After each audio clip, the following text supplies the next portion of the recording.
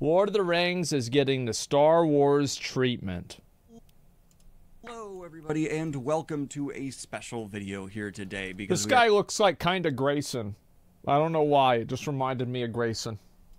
we're not going to be doing the typical general fantasy news, but instead hyper-focusing on one specific fantasy news story that dropped this week. I briefly touched on this in the last episode of Fantasy News that was hosted by Murphy Napier in a cut-in at the beginning, but I want to give my full thoughts on the current state of the Lord of the Rings IP and why my feelings on the headlines we have seen in just the last week are so negative, which is a bit atypical for me to do here. I haven't really talked about this at all, but there has been a lot of news and talk about them making more Lord of the Rings stuff, like remaking the movies, etc. Really try and find these silver linings or possible best case scenarios for all kinds of stories here because I know fans tend to get excited. But when I hear that people are planning to give Lord of the Rings the Star Wars treatment, it makes me basically just nauseous. That might seem over. Do you want to know the truth? I don't care. Because we got the Peter Jackson trilogy, and it doesn't matter how many stupid variations they do after that, it will not take away from the fact that those movies were amazing. And it's like, listen, you go to DeviantArt, and you're going to see a bunch of different fucking stuff for Sonic the Hedgehog. Well, I mean, Sonic, that doesn't mean Sonic has 3 dicks in the game, does it? No. So who cares? Yeah, I just treat it as fan fiction. Dramatic, but please keep in mind that this is a series that is incredibly special to me, and it is okay for people to get really passionate about the things they deeply care about. People are pissed about this. Yes, this could absolutely, in some miraculous chance, result in a ton of great Lord of the Rings adaptations. But is that 100%, guys? Yeah, that's totally what's going to happen, because that's what's happened to Star Wars too. Really likely? The number one thing I have seen to be fair, I thought Rogue One was pretty good, and there were some elements of Star Wars that were good, like Kylo Ren I thought was a good character overall, but in general, yeah, it's an L. Mandalorian, yeah. So it's like, you just, if it's getting the Star Wars treatment, we will probably get a handful of W's, but the majority of them will be L's.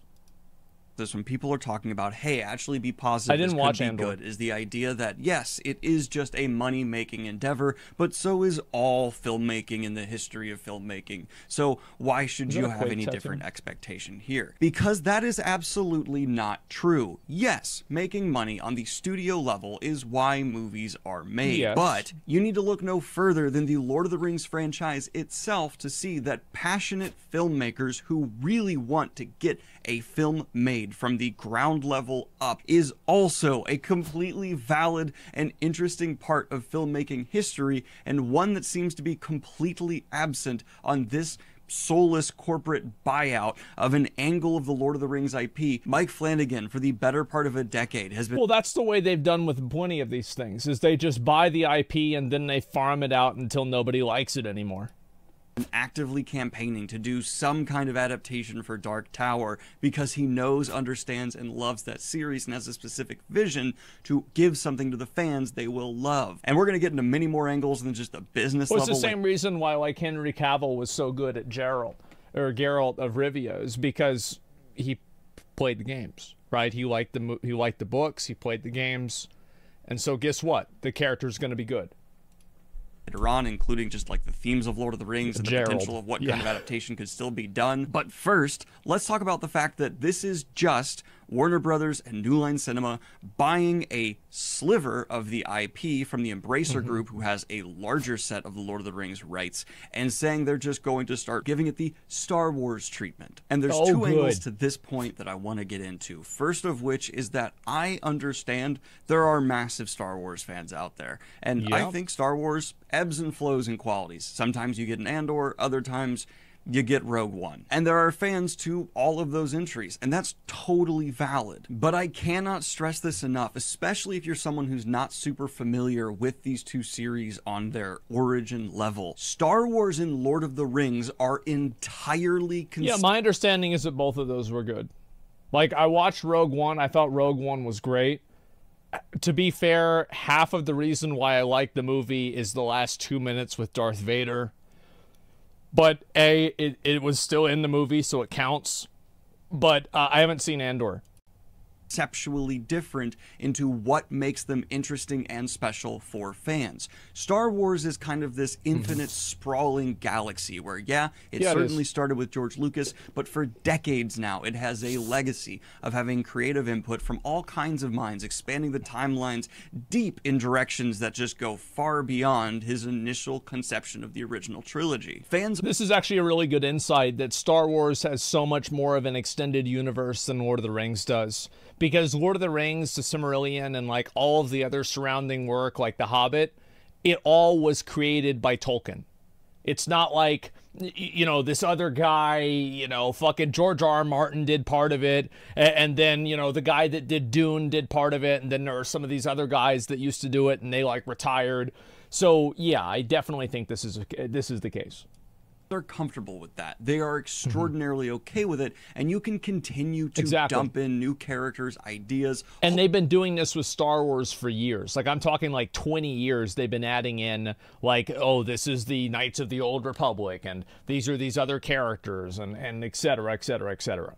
Full factions into the Star Wars universe, and they feel like they fit. You have to fuck up pretty gargantuanly within the Star Wars universe to insert something that doesn't feel like it could belong in a planet in some solar system somewhere. There's not this really grand thematic cohesion. There's general ideas of good and bad, but yeah, it's not the most complicated or specific series of all time. Lord of the Rings debatably is. Absolutely. This is a story that, yes, has had other authors come in and look at Tolkien's leftover writings and then try and expand or put some cohesive bits together to put out additional work. But please understand, it is still entirely the creative work of one mind with a specific set of ideas behind it that tell a story with a definitive beginning and end. And the bar for the level of writing that takes place from the Silmarillion to the Hobbit and the trilogy and the writings after is incredibly high. And so yeah, it has very defined lore, and the time frame for that lore is also defined. Like, everything is defined. All of the characters are defined. The beginning of the universe is defined. I mean, it all is. There are, like, there's a few unanswered questions, but I think that they are intentionally unanswered. Like, where did Ungoliant and Tom Bombadil come from? These are, like, just intentionally unanswered questions that Tolkien created for the story. When you see a company come in and say, we're going to give it the Star Wars treatment, the baggage that comes along with that idea is immense. And in my opinion, antithetical to the foundation of the Lord of the Rings series and why it is important and even influential. You can go watch the Lord of the Rings breakdown I did here, where I get into Tolkien's life and the ideas behind the Lord of the Rings a little bit more specifically. But I want to move on from that literary angle and talk about another that I think is equally as important as to why the specific Star Warsification of Lord of the Rings is just wrong. Now, we don't know exactly. I think this guy actually brings in an insanely good insight, drawing the difference between Star Wars having an extended universe and Lord of the Rings not having an extended universe and not having room for an extended universe. This is an incredibly good insight, and it is a massive difference between Star Wars and Lord of the Rings on the most fundamental of possible levels.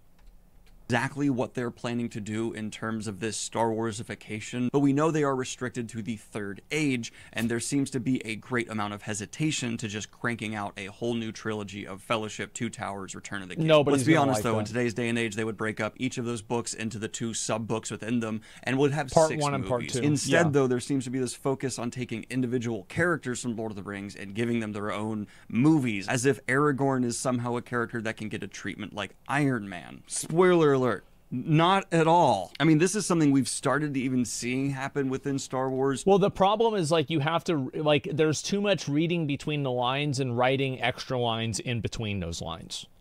That's what the issue is. That, like, yeah, of course it would be interesting to have a book of, like, you know, how did Aragorn become Strider? You know, like, what led him to being in the Prancing Pony that night whenever Frodo and Sam were all there? Absolutely. Like, how did he first meet Gandalf? Like, of course. But it's like, do I trust them to be able to do that properly? And is there enough information to really make a good book or a good movie or a series about that? Probably not. Two very mixed results. And again, Star Wars characters are not as specifically tailored and designed for the one story they're involved with as Lord of the Rings characters. Aragorn, in my subjective opinion, as a character, you get 100% of everything you could possibly need from him from the first time he appears in Fellowship to the end of the Return of the King. Because I think it's fair for people to want to have a little bit more of his backstory, because it seems like it doesn't really make a lot of sense, like, you know, how he was, like, raised by Elrond and then, like, all this other shit, etc. Yeah, definitely people would want to see a little bit more. I think Aragorn is probably the one example that I wouldn't use, but I think for somebody like Frodo, for example, or somebody like Bilbo Baggins, between The Hobbit and Lord of the Rings, that's pretty much the whole story. There's a start, a fabulous execution of development, and then an incredibly cathartic end. Yeah. And if you go and take a writer who is not Tolkien and just start shoehorning in audience-pleasing things earlier happening in Aragorn's life than The Hobbit, what are you adding that's actually beneficial to the artistic ideas behind the character? Well, I think that this is a huge mistake this guy's making, because he's assuming that the goal of writing the story for Aragorn is to add to the literary value of Lord of the Rings. So that's not the goal, okay? Like, this is, like, absolutely not the goal. Now, if that happens, oh, that's nice, but definitely not the goal. Nothing. And excuse this comment, but as a fan, it makes me extremely nervous in the day and age where we are consistently getting rather boring fantasy adaptations that are not written on a level that I think many of us have come to expect great shows to be, to hear that something as highly respected as Lord of the Rings and characters as delicately crafted as the Fellowship could be getting a similar just run through that. I will say, however, I think the silver lining for this is that because the characters are so delicately crafted and they're so, like, they were made by Tolkien with an ideology that he used to create the entire world, that if it's done wrong, everybody will just immediately discount this as fan fiction, and it will be like it didn't even happen. Straight up.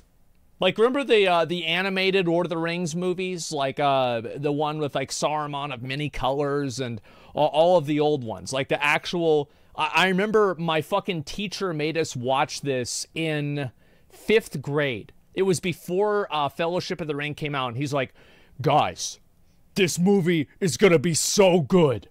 I read The Lord of the Rings. It's gonna be awesome. Like, you don't know, but it's gonna be great. And he had us watch the animated versions, and then we watched Lord of the Rings. It was like Return of the King or something like that. And then we watched some fucking Scooby-Doo movie. And he had us vote on which one that we liked more. And everybody voted for Scooby-Doo. Even I did. And he was so mad.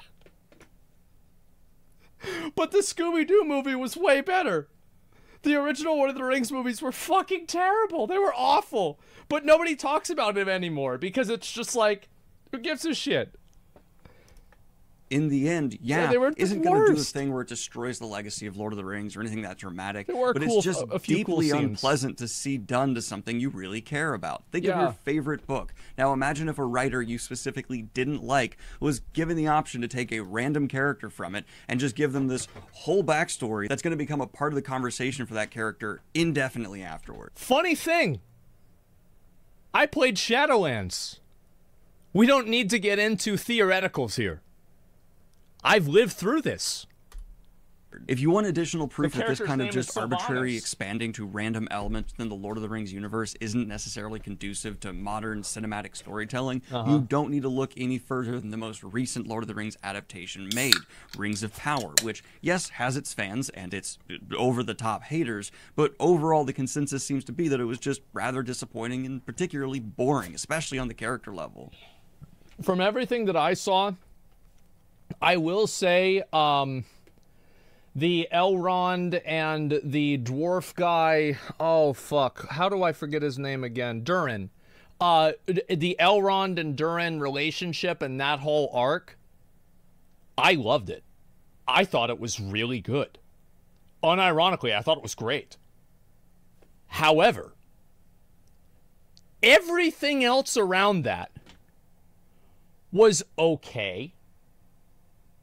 But it was, I think that this is kind of what he's saying, is it was non-memorable fantasy. Like, nobody's going to go back in 10 years and want to watch Rings of Power. Like, it's like McDonald's content that the moment that you're done with it, it's out of sight, out of mind.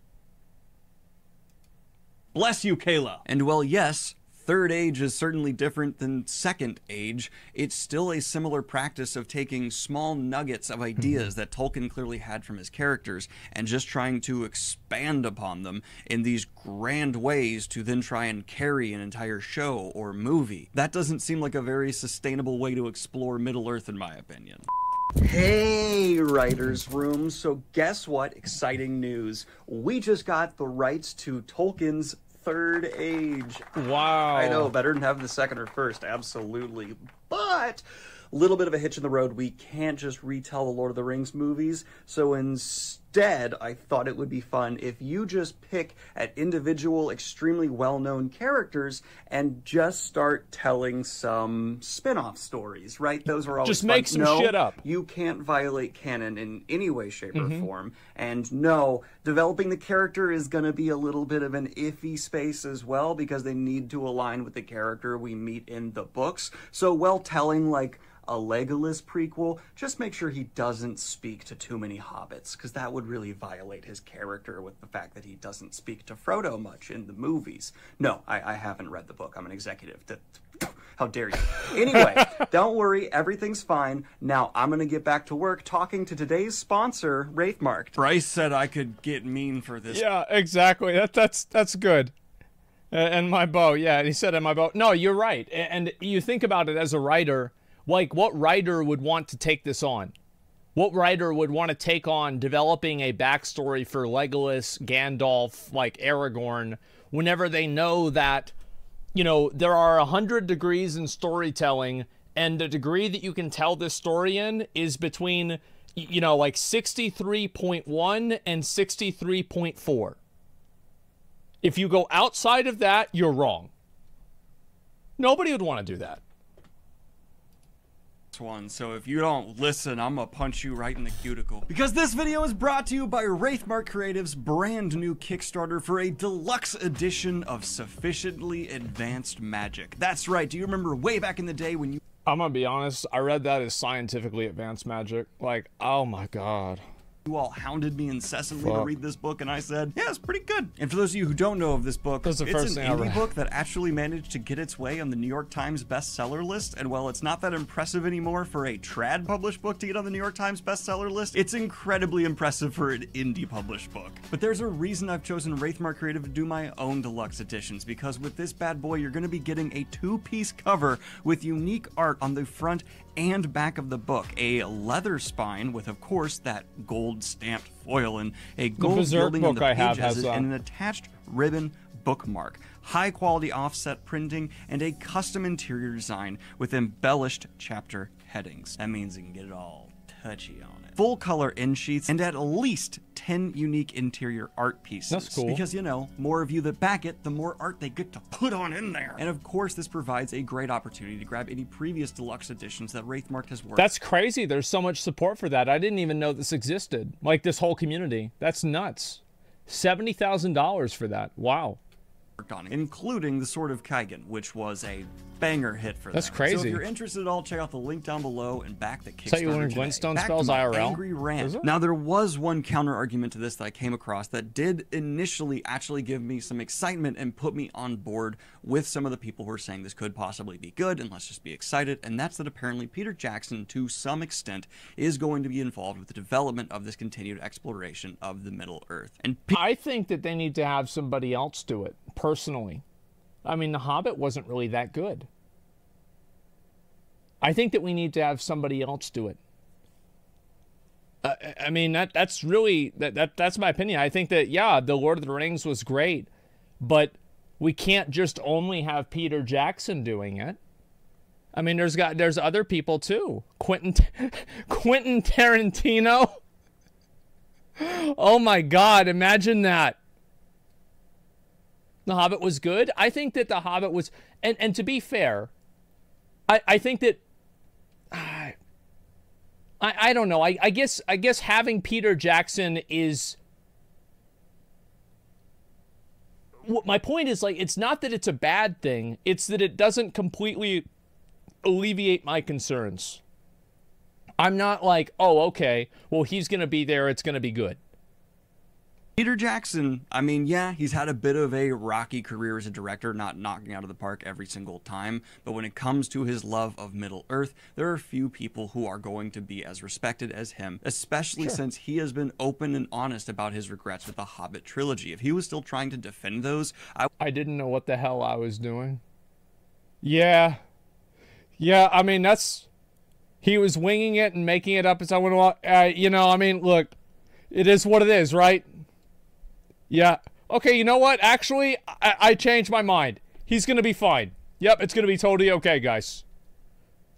I would be like, come on, man. Okay, maybe I don't want you this will be fine. involved if you can't admit mistakes were made. But he seems to be very vocal that he was screwed over by the studio. There's all kinds of stuff he'd want to change. And that, yeah, okay, he seems to be someone that I still do believe understands Middle-earth. Except he doesn't seem to be getting involved out of some just need creatively to add something into Middle-earth, similar to his initial incredibly long pre- and post-production and delving into the original Middle-earth trilogy. Yeah, this is kind of the same way I felt about like George R.R. Martin and how much he was involved with Elden Ring. It's like, or they just put his name on it to make it look good.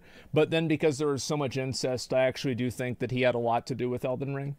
But it's even stated here he's more specifically deciding to get involved because he was frustrated with how many people were assuming he was involved with Rings of Power. To be perfectly fair, I am reading that as negatively as one could, but if you've seen recent interviews with Jackson, he does seem to be kind of just on this frustration kick recently, and it doesn't seem like the healthiest mentality to be jumping back into Middle-earth, in my impression of recent talks. I have no idea. I love Peter Jackson as much as the next Lord of the Rings fan, but I don't think frustration is the best motivation to get involved with a several years long project to go ahead and continue adapting Lord of the Rings. Probably so this true. kind of gets me into the specific wording That's around fair. the Star Warsification and how I think this is actually something they have said and is extremely poignant in a way that may not be intended, because I actually think they have the potential to Star Warsify Lord of the Rings in a terrible way. Because let's think about when Star Wars was initially released. That trilogy did something very similar in my mind to the actual initial book release of Lord of the Rings, or even the Middle-earth trilogy that Peter Jackson put out. As I said before, those were groundbreaking for their time. Some people argue Tolkien invented epic fantasy with the publication. Peter Jackson's there are a lot of things from Dungeons, and a lot of the things that we just kind of assume in fantasy are derivative from Tolkien. Absolutely. Trilogy of movies won there was all fantasy of the Oscars before and because after it just him. pushed the bounds of what you could do for He is the VFX, GOAT. raising Yep. the bar. And Star Wars, the original trilogy, was a space epic unseen before, especially without adaptation inspiring it, just George Lucas's rather overt influence. And like my dad, I think my parents saw Star Wars in theaters whenever that shit came out. Star Wars was a big deal also because of the amount of tech in it. Like the amount of like CGI and how cool lightsabers were. It's like what Avatar was in 2008, 2009. Like the movie in itself was like such a massive technological like advancement that it was incredible fundamentally. There was no CGI in Star Wars. I'm just saying like special effects. Like I don't think they had real lightsabers for Star Wars, for example. Like whatever you want to call it.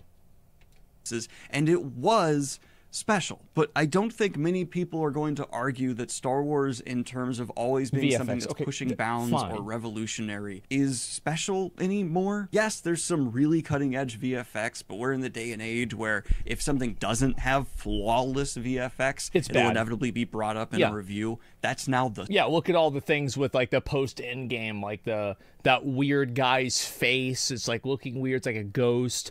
Like Doctor Strange with the third eye. Yeah, absolutely. Standard. And while Star Wars still can have quality entries, it's undercut by this constant push for just more money, more eyes, more views. And Lord of the Rings, we have already seen step into that territory with Rings of Power to souring results. And yeah, if they're planning to just start cranking out Aragorn origin movies or just redo the main trilogy for some reason, it could have... To be fair, there is a certain type of content brain that leads me to hope that they redo the original trilogy, because you know it's going to be garbage. It's going to be absolutely fucking terrible. And I will farm so many YouTube videos about how bad it's going to be. Have a similar result, where instead of it feeling like a big deal, a special event, when we're getting some kind of push for an adaptation for Lord of the Rings, which even if you hate Rings of Power, it was a big deal when it was being done. But now I just have this picture in my mind where I have one of those soulless MCU Phase 5 timelines, but instead of Iron Man, it's like the Marion Bliss MCU Phase 5. Let's see. Oh, they're doing Blade? That's crazy. Phase 5. How many phases are there going to be? It's too many phases. Timelines, but instead of Iron Man... Wait. Hey, yo, there's a Captain America called New World Order? Oh my god. People on the internet are not going to like that. And it's like the Merry and Pippin crop harvest followed up by Legolas's adventures with Gimli somewhere. And if you want to make fun of me for wanting that for just something that's as simple as a book series, I get it. I am absolutely being an over-the-top nerd who is passionate about something. But I think that's why 500,000 people nearly have subscribed here on the channel. Well, who do you think went to watch Lord of the Rings? Passionate nerds. This is what I don't understand. Is that, why is it that the existing fan base of literally hundreds of millions of people isn't enough? So instead of going for the hundreds of millions of people of existing fan base, they try to go for a non-existent fan base of these culturally aware, like constantly consuming new fantasy media where every 5 minutes it's a joke. You know, there's some sort of funny joke that they can put in the trailer. Of course, they have some of that in the old movies, but not even nearly as much. It's okay to have IPs, ideas in literature, authors who really affected you as a person. And I think it's somewhat natural to feel protective over those stories as fans. It's a part. Yeah, somebody mentioned in chat the Lord of the Rings games didn't follow the lore and nobody's complaining. That's because I treat Shadow of Mordor. I watched a video of it on YouTube. And it was like the guy made like another One Ring and he's like, it's blue. And I'm like, oh yeah, okay, so this is going in the garbage. I just it's fan fiction. I'm just like, this is fucking stupid. And I just immediately discard it and I never think about it again. Part of the whole death of the author argument. This is a complex topic in terms of why it gets such strong emotional responses to people. But this brings me to my closing point here. The reason people were excited when the original Lord of the Rings trilogy was made into movies was because it felt like we were going to be getting a visual representation in the truest way possible into Tolkien's imagination. People were spending years of their lives developing the smallest bits of detail for those movies to help immerse us in what is proven to be one of the most expansive and deep worlds ever thought of. Off of the coattails of that incredible effort that had monstrous success, it seems that those in Hollywood who must keep the money machines printing are hoping to ride that wave of success into higher dollar amounts, despite the fact that for us as fans, that vision into Tolkien's imagination has already been given to us. And yeah, we already got it. Like, the Peter Jackson films were really good. All right, we've already got Lord of the Rings. It was great. And if I feel bad about it, I miss watching it. It's like, oh man, remember Lord of the Rings? I just go back and watch it again. It's like, man, it really was that good, huh? Damn, that really was something. I remember this back 20 years ago. It was so good. Anything that comes after the fact is clearly going to be expanding on ideas that do not need put the that VHS level of in. expanding because Tolkien himself did not do it. A man who had a long history of trying to get adaptations done, but also having a high standard of who he worked with and what he greenlit. And what's infuriating to me is I personally know so many authors who have written incredible books with their brilliant imaginations that also deserve to be shown to us, the fans. And but the thing is, though, is that the executives at Warner Brothers don't know about those books. But Lord of the Rings was really big, so why don't we just do that again? That's why we keep getting new Spider-Mans. Why do we get 15 Spider-Mans, but we only got one movie of The Watchmen? Because they don't like taking risks. That's why. Wider audiences So who annoying. might then find great inspiration from a new look into a new world that has not been brought to the live action or animated for us before. Robin Hobb has never had a live action adaptation that has lived up to the awesomeness that is the Farseer trilogy. Brent Weeks' Night Angel would be a money printing machine to a fantasy teenage audience, but Didn't that guy have a bunch of Wheel of Time books, though? Like, is he really sure that he wants... Does he know what he wants? Because I'm pretty sure he got what he wanted last time. And people didn't like that whole Wheel of Time thing, huh? Yeah. course, has never been touched because it's not a proven IP to give us just billions of dollars in the box office. Because why would you make anything that can't promise $1 billion? There you go. Malazan, Book of the Fallen, has respectable voices within the fantasy community claiming this might be truly a fantasy world larger and more impressive than anything Tolkien made. Never going to be adapted in this way. That's right. We never know what it is. Going to give you never going to have an idea. Red Rising, if done well, I genuinely believe could be something that reaches a level of popularity that is on an MCU level. Here's another fucking example. How many Golden Age arc videos are we going to get about Berserk? How many of these fucking things are we going to get? We've had 5 different fucking variations of Golden Age, but nothing before or after that. And yes, I know that we've had some, like the 2017 Berserk. But not really. Due to its incredibly approachable entry into the world, and then its bombastic explosion into being a sci-fi war epic with characters that anyone and everyone would come to love, and a class system that... Hey, yo, I didn't say CGI. I didn't say that. I just said that they could make an anime of it. It would be pretty nice to see the Ganeshka arc as an anime that's actually really good. I would be very happy to see this. Inherently draws people in to be like, oh, I'm a pink, which is one of those commercial gimmicks that absolutely people in Hollywood would drool over. But it won't be done anytime soon because it's not proven to bring you $1 billion. Yeah. So as someone who spends their livelihood reading, digesting, and monitoring these stories, I am just tired of seeing the same IPs get the same treatment and desperately waiting and hoping for someone out there to have the creative desire to push for something that is not yet proven to be $1 billion printer and fight like tooth and nail while series that have already been given what is widely considered to be a perfect adaptation, put it to rest, is milked until the nipple bleeds.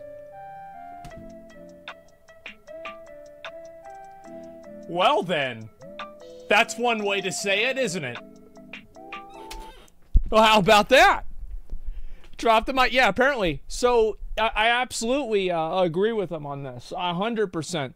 And it's like, I think this is why so many people are moving over to like consuming manga and like anime type content. Because like Chainsaw Man, like that shit was crazy. What the fuck? It was insane. Because people like seeing things that take risks and that move outside of the normal scope of the world that they exist in. I think that a lot of times like fantasy can even exist. People's conception of fantasy exists in a very defined way. Like I remember whenever we were watching that video about was it Firewatcher or something like that. It was the manga that the guy from Chainsaw Man did before Fire Punch, I think. The guy from Chainsaw Man did before Chainsaw Man. And at the beginning, it said that there was a kid that can regrow his arms, so the village cuts his arms off over and over to feed themselves, and they cannibalize him. And I was so happy to see that, because I was like, holy fuck, this expands the world of what fantasy is. Nobody did this before, at least not that I know of. This is fucking insane. And it's actually something that increases the fantasy awareness that people have. You know what I mean? Isn't that a stretch? No, it's not a stretch at all. Because what I'm saying is that people are taking risks and trying out different things that are so weird and crazy that they actually expand the scope of what fantasy is. And that's why I think makes these stories so interesting and so compelling.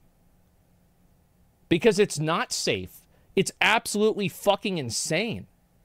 And there are some parts of that insanity that are amazing. So that's what I think. Now, that's why stories with adult themes are always the best. Way more in-depth than world building. Anime and manga, the only thing that's still taking risks, that feels like? Yeah, I think so. And, there's probably a lot of obvious reasons for that. There's probably less money that goes into developing an anime. Like, I'm sure developing Demon Slayer Season 2 probably costs less than Avengers Endgame, okay? Even though Demon Slayer was massively popular. It's just the ceiling for it is probably lower. I could be wrong about that, but I don't think that I am.